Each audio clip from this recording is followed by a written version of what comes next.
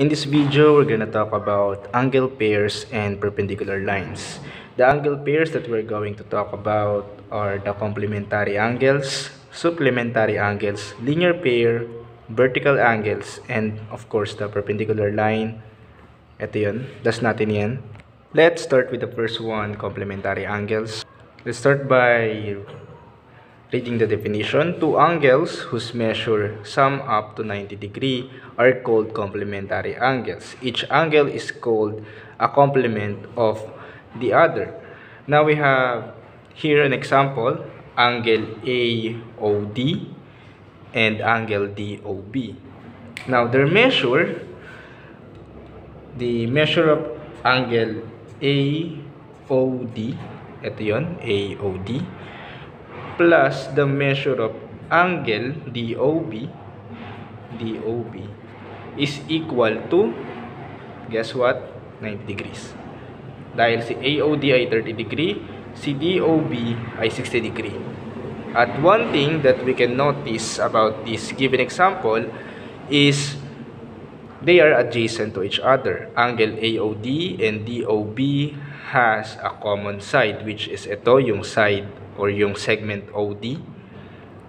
Meron silang common side, magkatabi silang angle, kaya tinatawag silang adjacent angle, ayun yun. Pero yung complementary angle, another thing is they doesn't have to be adjacent to each other. Like this one, we have angle here, let's name it angle 1 and this is angle 2. Now, angle 1 plus angle 2, their measure is 90 degree. Tama, kasi 50 plus 40 is 90. Measure ni angle 1 plus measure ni angle 2 is equal kay 90 degree. They are complementary angle, even though they are not adjacent like the first example. So, mahalaga maalala yun, hindi nila kailangan maging adjacent. And last, let's try this. So, we have 30 degree here. And hanapin sana natin to kaso nasagutan ko na 60 degree. So, kung sila ay complementary angle at 30 degree itong isa, ano yung angle dapat nito para maging silang complementary? Ano yung required measure of angle nitong sumunod na angle? Eh di 60, kasi 60 plus 30 is 90. So, ganun lang. Next, let's talk about the supplementary angles. Two angles whose measure sum up to 180 degree are called supplementary angles. Each angle is called a supplement of the other. Now, given this example, we have, let's name it angle A and this is angle B. Now, angle A plus angle B, as you can see, angle A is 120 degree, angle B is 60 degree, and when we sum this up, this will be equal to 180 degree. So, measure of angle A plus measure of angle B is equal to 180 degree. At ayun yung requirement ni supplementary angle. So, si angle A and angle B are supplementary angles. Why? Because their sum is 180 degree. And angle A, ang tawag sa kanila ay supplement of the other. So, si angle A is supplement of angle B. Angle B is supplement ng angle A. Now, just like the complementary angle, they doesn't also have to be adjacent to each other. Like this one, we have 45 degree here and 135 degree on the other.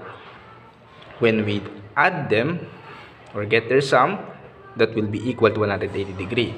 So, this angle here, angles here, regardless of their are adjacent or not, they still supplementary or supplement to each other.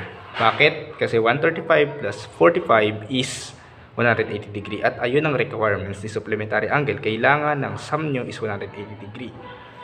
So, let's try again another little exercise. Find the measure of angle X.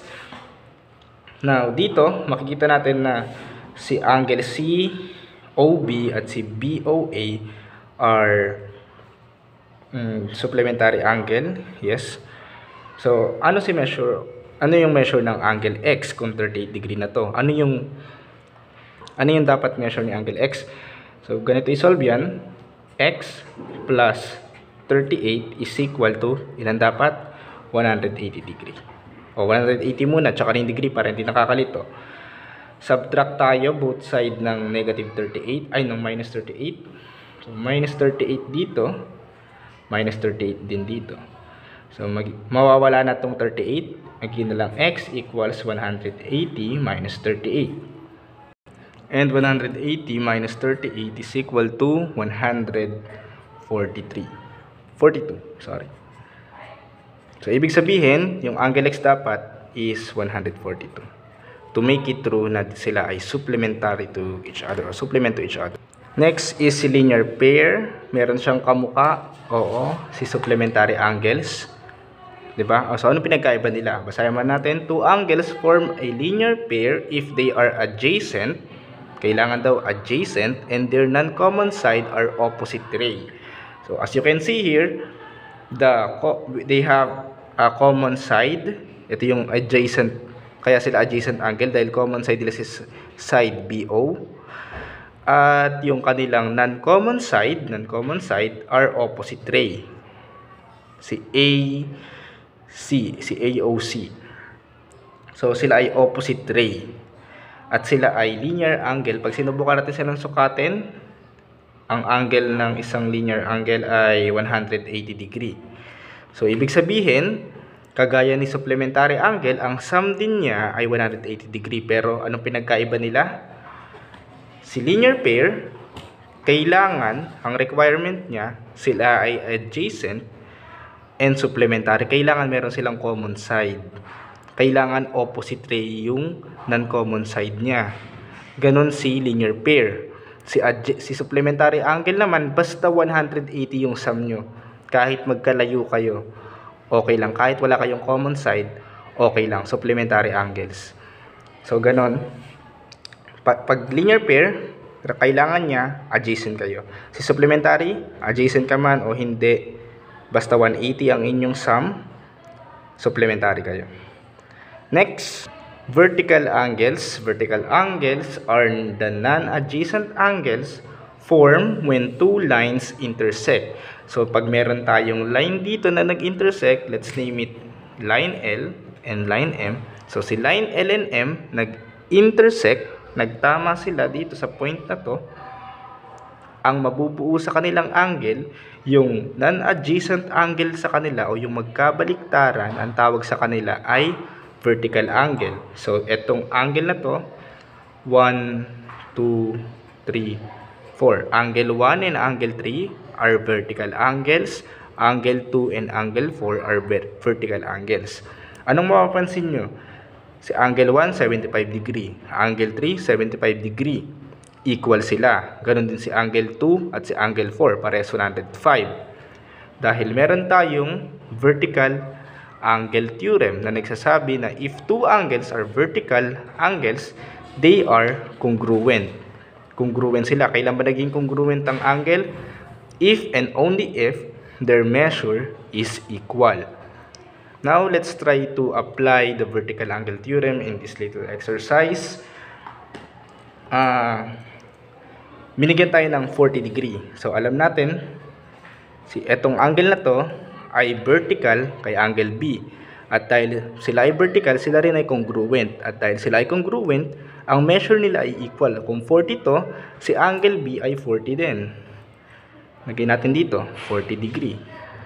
Ngayon, ito ay linear pair. Linear pair to. So, ibig sabihin, ang measure nila ay 180 degree. Diba? Subukan nyo sa protractor, 180 degree yan. So, 180 dapat ang total nila kapag inad natin. Meron ka ng 40, ilan na lang ang kulang? 140 degrees kasi 140 plus 40 is 180. At si angle A ay vertical kay angle C, meaning kung anong measure ni angle A, measure din ni angle C. 140 rin to. 140, 140. Next, or last natin, perpendicular lines. Two lines are perpendicular if and only if they intersect and form a right angle. So yung two lines natin is perpendicular if and only if nag-intersect sila and they form a 90-degree angle. And since kapag nag-intersect ang dalawang line, nakakabuo tayo ng vertical angles, kaya kung 90 to, magiging 90 rin to. At pag nag-intersect ang dalawang line, makakabuo rin tayo ng linear pair.